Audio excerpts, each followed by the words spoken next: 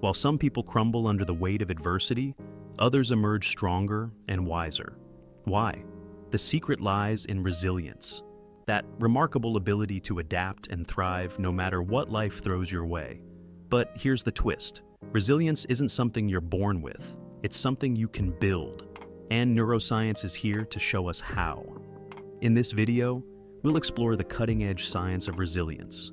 You'll learn how your brain is wired to bounce back, discover the latest breakthroughs in neuroscience, and gain practical tools to turn adversity into opportunity.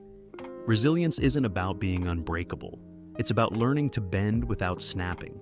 It's your ability to adapt, recover, and grow stronger after setbacks. Neuroscience gives us a fascinating window into this process, showing that resilience is as much about biology as it is about mindset. 3 key players in your brain's resilience network are: 1. The prefrontal cortex, your brain's CEO, responsible for decision-making and emotional regulation. 2.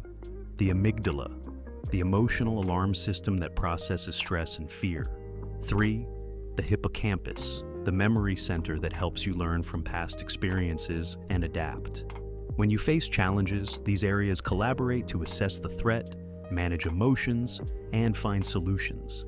Here's the exciting part. Your brain's ability to do this isn't fixed. It can be trained, strengthened, and rewired. This is where neuroplasticity comes in. Your brain's superpower to adapt and rewire itself in response to experiences. Resilience-building habits essentially teach your brain to become more adaptable and stress-resistant. For example, mindfulness increases gray matter in the hippocampus.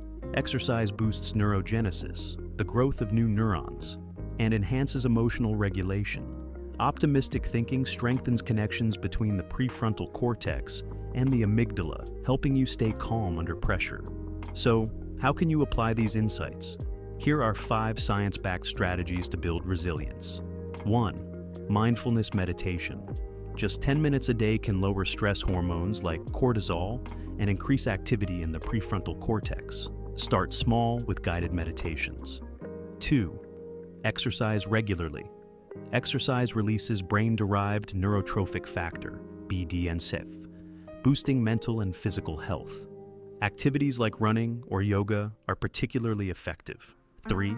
Reframe failure. View setbacks as learning opportunities. Train your brain to ask, "What's the lesson here?" This rewires your mindset for growth. 4. Practice gratitude. Gratitude journals can shift your focus from what's wrong to what's right, training your brain to see the positive. 5. Strengthen social bonds. Strong connections release oxytocin, reducing stress and providing emotional support. Consistency is key. Resilience isn't built overnight, but small, deliberate actions add up. Think of these habits as daily workouts for your brain. Take J.K. Rowling, for example. Before Harry Potter became a phenomenon, she faced countless rejections and hardships. Her ability to persevere wasn't just luck, it was resilience in action. Stories like hers remind us that resilience isn't about avoiding challenges. It's about transforming them into opportunities for growth. By embracing the science of resilience, you're not just preparing for life's storms, you're learning to dance in the rain.